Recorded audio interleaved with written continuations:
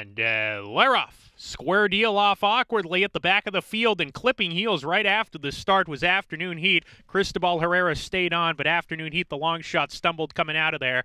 Out of the chute anyway, and he's well behind the front runner, Irrefutable, who wings it on the lead. He's gone on to set the pace by a half length.